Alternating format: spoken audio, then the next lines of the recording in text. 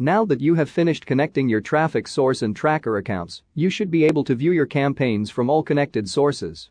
As you can see in this example, traffic source and tracker campaign statistics are automatically aggregated, and we can easily see the performance of our campaigns without having to manually aggregate statistics using spreadsheets. This way, we can easily compare the number of clicks from the traffic source to our tracker campaign links, landing page clicks, conversions or revenue from our tracker, etc. Besides the ability to view accurate statistics in a single dashboard, you can make manual changes to your campaigns without having to log into your traffic source account. You can enable or disable a specific campaign or group of campaigns. You can change the budget and bids for one or more campaigns.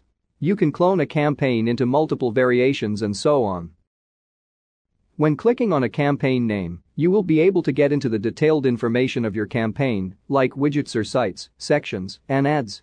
In the Widgets section and Contents tab, you will be able to see the same detailed information like clicks, cost, conversions and revenue as seen on the campaign level, and you can also execute manual actions.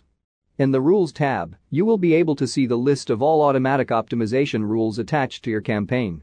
Add existing rules from your account's rule list, remove any rule that may be redundant for your current campaign performance, as well as create new rules from scratch. Please note, when creating rules from the Rules tab of a specific campaign, you will get the list of rules available for that specific traffic source your campaign is running on. For instance, in case you are inside a Rules tab of an Outbrain campaign, you won't be able to create a site bid change rule for a Taboola campaign. To do that, go to the Rules page where you will have all available rules enabled and create it from there.